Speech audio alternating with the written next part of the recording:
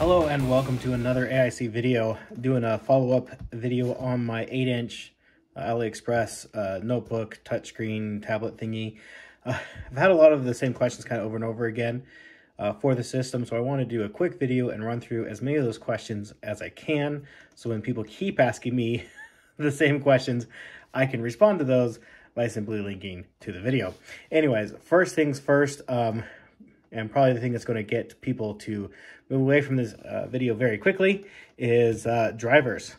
I did put the drivers on my blog. It's aroundincircles.net. Again, aroundincircles.net. Bring that up here so you can see it. And right here we have, I've had on here for quite a while, Compact V 2000 drivers. But I've also went ahead and added the AliExpress laptop drivers. Link is right there. I also have a link to my support page. It has cost me money. I'm not making anything off my YouTube channel, literally nothing. So all these videos cost me more than I make by a lot. So if you could support me in that, I'd appreciate it. So that's my spiel, you know, subscribe, comment, whatever, all that BS that they tell you to do. Okay, question number 2 that I get asked a lot of is pen inputs. I'm not a touchscreen person, so I don't have a lot of touchscreen input things. So this is from a laptop that I got from Lenovo to do a review on that I've never done. I just need to go ahead and send it back to them. It's from a ThinkBook, and it does nothing. I don't know if this needs to be synced in some way or have specific drivers or something, but as far as this goes, it works not at all. Works great on the ThinkBook, so there's that. This is just one of those things that like mimics your finger, so it, you know, it's just touching it with your finger, just less greasy if you're like me. All right. Next thing to go through is battery life. So I'll just talk about this one. I ran Cinebench. I'll bring that up here. See if it even tells me what score I got. While I was running it, I ran Cinebench and Furmark at the same time. Cinebench, obviously, I had to keep restarting over and over again. Where Furmark, I just had running in the background. I got a score of 892 on Cinebench. I got battery life was a solid 2.5 hours to go from 100% to 20%. At 20%, the battery savings automatically kicked in, and so I didn't go any further than that. So yeah, 100% to 20%, 2.5 hours running both Furmark and Cinebench, maxing out the CPU and the GPU. In fact, let me go ahead and actually start Cinebench to talk about the next thing. If I go back here and reopen that, I meant to do that, sorry. Cinebench, get it going here. Go ahead and start that. Now, another thing I've been asked a lot about is fan noise. So make sure we have the CPU pegged.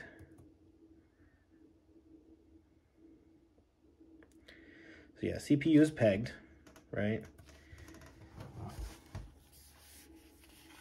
Oh, hit the camera.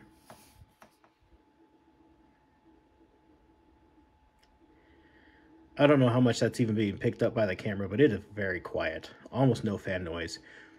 Honestly, if it's only a 6-watt CPU, like nothing, I wouldn't actually mind some more fan noise if they could ramp up the wattage a little bit, but maybe even double it to 12 watts and make this spin a little bit faster, a little more noise output to give better performance. It never got over like 62, 63 degrees Celsius, so there's plenty of temperature headroom in there, but you know, obviously it's quite slow. All right, so the next thing that I have been asked a lot about are the technical specs. So let's go ahead, we'll just zoom in here so you can see this up close and personal. So we do have an Intel N100 Alder Lake on a 1744 FCBGA, so solder to the system board. If we go to main board, just generic information here, default string, it is running American Megatrends. You can see that when you reboot it. Memory is kind of interesting. It must have 3 soldered chiplets on here, because if we go to SPD, each slot has 3 gigabytes to total 12. If you go back to memory, it is running in dual channel. So there is that. Graphics is just Intel UHD graphics. Nothing to write home about, nothing spectacular. I did post my gaming video on here. Unless you're really running some low-end stuff on here, it's not necessarily what I would use it for. All right, so one thing on here for mine specifically that I've tried Windows 10, Windows 11, I've tried reinstalling all the drivers, but I've noticed there's a problem with mine, and I don't know if other people are going to have this same problem. Oh. My accelerometer, which controls the screen rotation, I'm sure, it is not recognized. So I think I have a faulty device here because of that, and it's really annoying. So it always wants the screen to be sideways, and there's not a whole lot I can do about that. I fight that quite often. I don't know if other people have that same problem. It'd be nice if you told me if you didn't, what kind of experience you have. We'll go over that here when I show you Linux in a minute.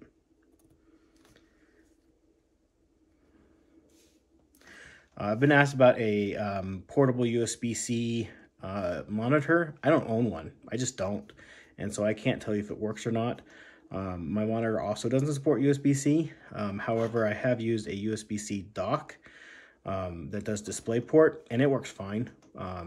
So I've also plugged it into my work setup just to see if the keyboard mouse, yeah, it all works fine out of the USB-C. I've been asked about the SSD size. It is a 2242, which is pretty standard size there. I've been asked about it being a KVM system. KVM, keyboard, video, mouse. I believe that's what it stands for. You can use this to access other systems. You'll use this as a keyboard, video, mouse for other systems. I honestly don't know how that works with this system.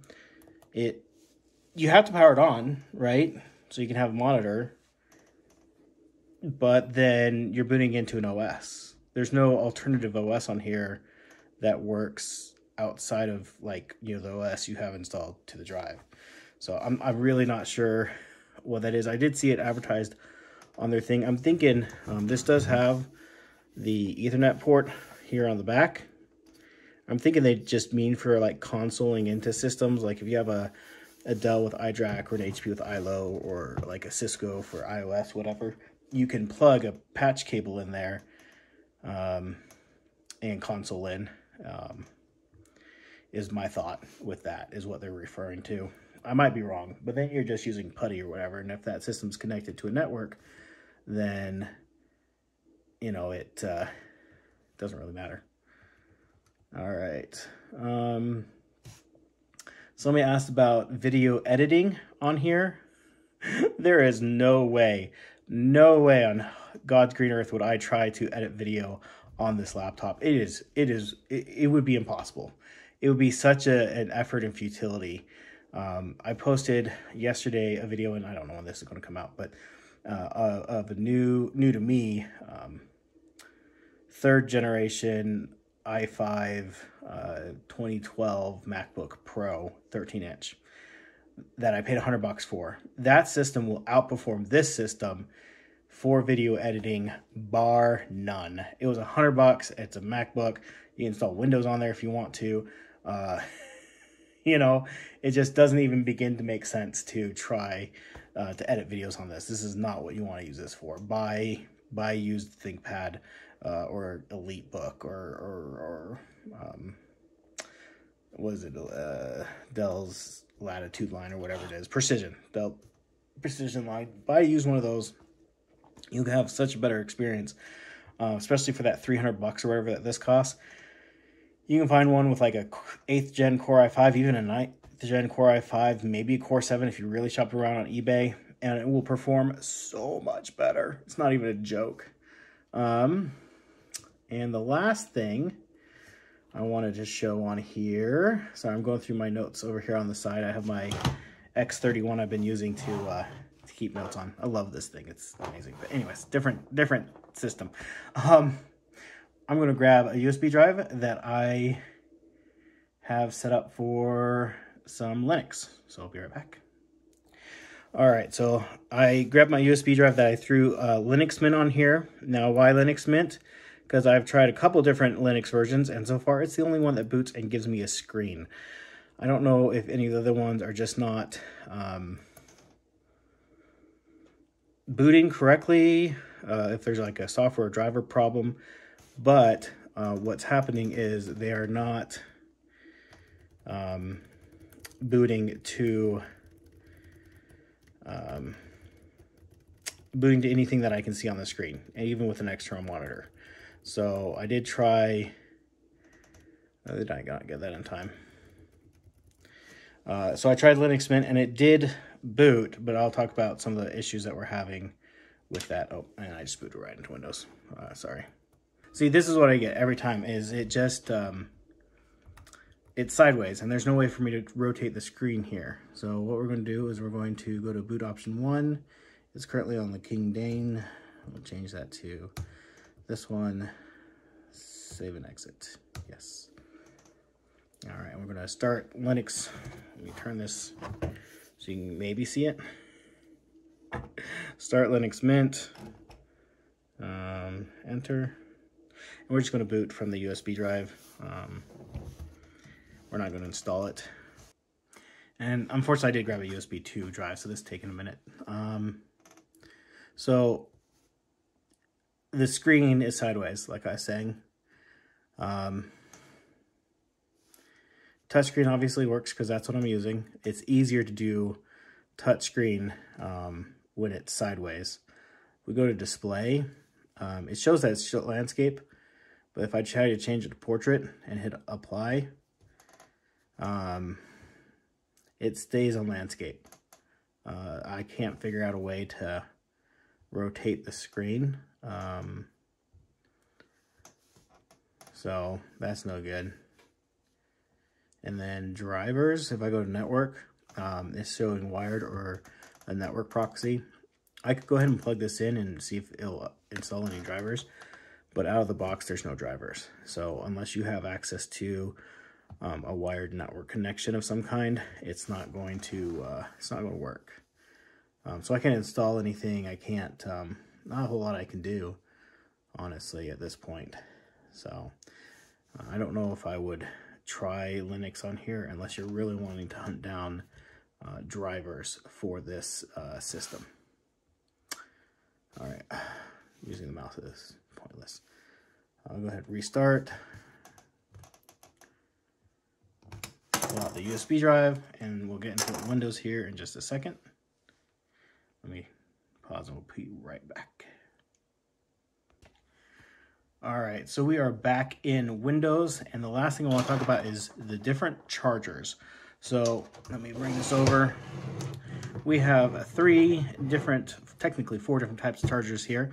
This white one is the charger that it came with. This box here is my Nintendo Switch charger, and then plugged in that you can't really see is the charger from a Lenovo that does USB-C. And so, if I pull these to the side, this white cable with the metal end is the charger it came with. You see the red light comes on, it is now charging. Then unplug that, light goes off. Then if we grab this, it says Nintendo right there. Red light comes on and it is now charging, it says plugged in. Grab the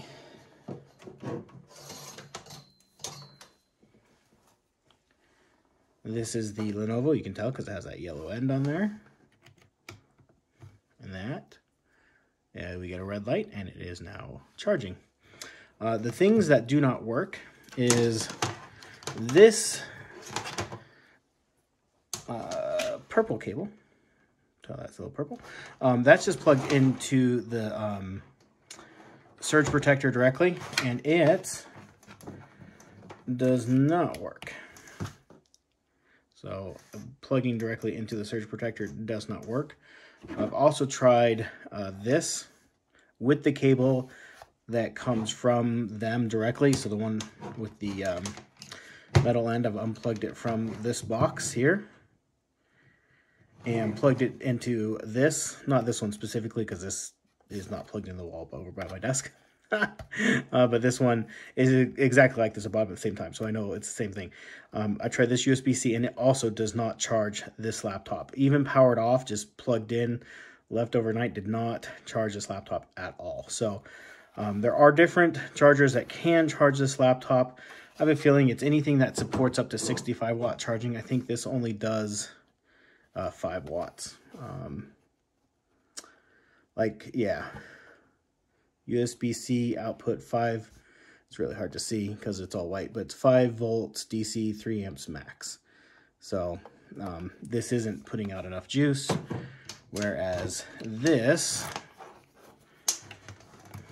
if we read this here, USB-C 5 volts, 3 volts, and 12 volts. 15 volts, 20 volts, and 30 watt max. So this is a 30 watt max charger, and that might be what it needs. It just needs 30 watts. So I'm not an electrician. I'm just, what about this one? What does this say on here? Just for the switch, 39 watts. So this is a 39 watt charger. So yeah, I think you probably have to have a minimum wattage on there, and 5 volts is, does this have maximum watts? No.